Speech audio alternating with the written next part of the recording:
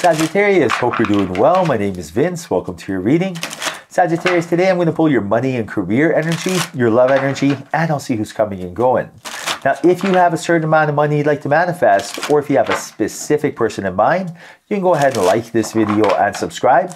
And if you are interested in scheduling your own personal reading with me, all the info you need is in the description box below. Now, for a totally fresh perspective, you can check out my wife's channel over at Empath Tarot. And stay tuned until the end of your reading, where I'll use oracle cards and I'll pull your affirmation for today and a final message from your spirit guides, tying everything together. All right, so let's dive right in. Wow, you got the Ace of Cups, Two of Cups. That's a synchronicity. Right now, your angels and guides are telling you that there is someone that you may know from a previous lifetime, very strong bond, very strong connection with, that is being brought into your life. You guys have learned so many lessons solo, and it's time through divine timing to learn lessons together. Your angels are telling you right now your vibes attract your tribe. That's why it's so important to understand that you manifest who you are, not what you want. So right now, your angels are telling you, in order for this person to come into your life, they can come tomorrow. That's the beautiful thing about energy. It's like as fast as electricity. They can enter your life immediately. Your vibrations have to match theirs. That's it. So for example, if you are looking to attract someone fun and exciting, you have to have fun and excitement within you. That's why it's so important to be excited about everything you do, right? Be excited for the food you eat. Be excited for the shows you watch. Be excited for the thoughts that you have, vision of the future. Your angels are telling you right now, adventure. Right? This is what awaits you. You are bound to go off on this beautiful adventure, and all you have to do in order to get it is do everything with passion. Anything that you normally do on a regular basis, do it with passion. Like for example, imagine if I told you, hey, you know when you wash the dishes, what if I paid you for it? Hey, you know when you go for a walk, what if I paid you for it? Hey, you know when you're at work, what if I paid you for it? You'd be like, great deal, I was doing it anyway. Exactly, right? So the next time you're washing your dishes, throw on some headphones and listen to a podcast. Do it with passion. Next time you're going for a walk, rather than just, just tell yourself, I got to get fresh air. Instead, look at the clouds. Breathe deep, right? Tell yourself, wow, beautiful product, beautiful air, right? But by doing everything with passion, you're going to have poise and grace, and you're just banking in good karma. And the person who attracts their soulmate is the person who has the highest karma, the best vibrations, right? And right now, by choosing kindness over, judgment, which is like not being hard on yourself, everything gets better, because you do have the Eight of Swords and the Five of Swords here, and your angels are telling you that don't be hard on yourself right now. Don't tell yourself, why did this happen? Why did this not happen? When is this going to happen? That energy right there is a lower frequency, and it jams the signal. Imagine your angels and guides, they want to bring you a present, and every time they get close to your house, imagine you're here, they're here, they want to bring your soulmate, and every time you start being hard on yourself, they have to drive back. They drive back, they drive back. Let them just come, right? This means really being kind to yourself, love yourself. Matter of fact, comfort yourself, right? Something I do on a regular basis. I once a week, I have a boardroom meeting with everyone in my team. My team consists of my inner child, my higher self, my ego, even my future self, right? My 80-year-old version of Vince. And every single time I have for example, I'd be like, inner child, are you happy? Are you safe?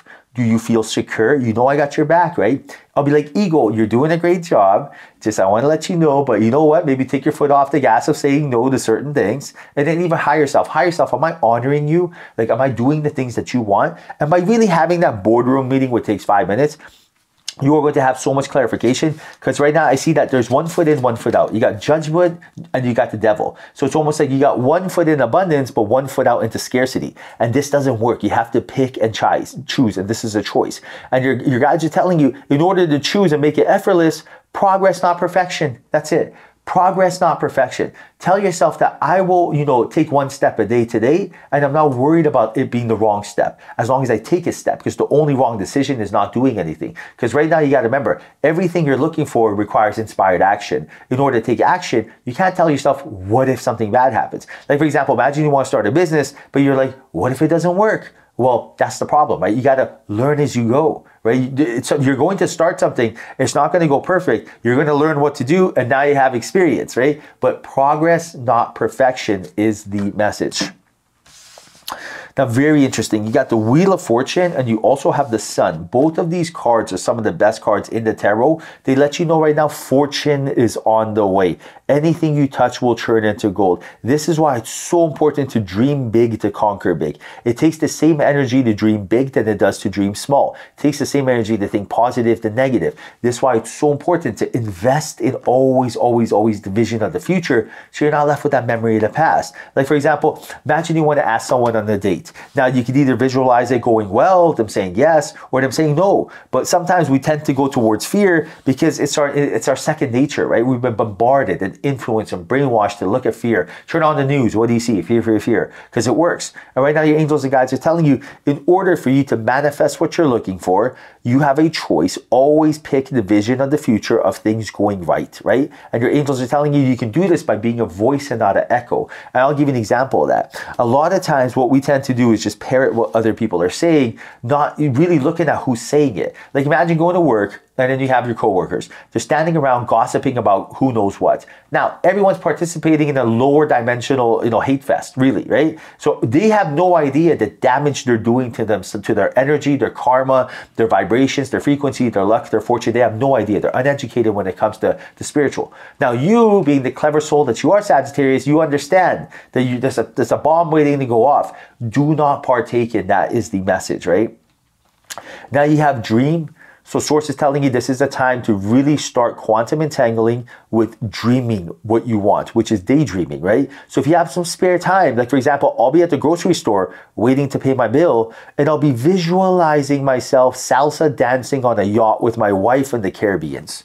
Do you see where I'm going with this? Any single chance I get to do anything with daydreaming, manifesting, visualizing, that is not wasting your time. I have 12 different Amazon brands. I have Airbnbs. I have YouTube channels. I also have Amazon businesses. I have day trading things. I have a lot of stuff to do in a very good way, and I love doing it. But I'm very busy. So let me tell you, I don't have time to waste my time doing something unless I know 100% it works. That's why manifesting, daydreaming, visualizing, journaling, waking up early, exercising, these things are the winning ticket. Why do I look like I know what I'm talking about? It's just because I have these habits, right? That's it. I'm not some like superhero. I just know what to do and I just do it. And the doing it part, right? And that's what's going on here. Right now, you have the Knight of Cups and the Knight of Swords, and your angels and guides are telling you that execution trumps knowledge. You got this. And right now, by finding, the strength and simplicity, you'll be able to do what you're looking for. So for example, rather than be like, okay, in order to go to the gym, I need to get some pants, a shirt, I need to make sure that I have a gym partner, I got to make sure I get a trainer. None of that. You need some shoes. You grab your shoes, you grab some headphones, you throw it in, you walk to the gym, you drive to the gym, you tell them, I would like to try this facility for 1 week for free and I appreciate it. And they'll say, no problem. And you go there and you literally go on YouTube and type in how to work out back, how to work out chest, how to work out glutes. That's it. Super simple, right? This is exactly how you get what you're looking for. And by doing so, you're quantum entangling with abundance, and it always comes. Now, speaking of abundance, Sagittarius, let's get some money and some love into your life. Write down the following words in the comment section. And by writing it down, what you're doing is quantum entangling with abundance and letting your angels and guides know that you are 100% ready. So write down the following words and breathe life into this by making sure that you feel the words. This is very, very important. All right, so write down the following words. Look at this one. I have enough time, energy, and money for what I care most about. What are you doing? You're letting your angels and guides know being rich is your birthright. Being abundant is your birthright. You are already living in the future. You've already had this for 10 years. That's how you do it. Write this down in the comment section. I have enough time, energy, and money for what I care most about. Yes, you do. You are living in the future, so it happens in the present. Write this down in the comment section right now. I have enough time, energy, and money for what I care most about. Give this video a like and let your angels and guides know that you are ready. All right, Sagittarius, now final message from your spirit guides. Let's see what the final message is. Whoa. Let's do one more shuffle. Gotta make it good. All righty.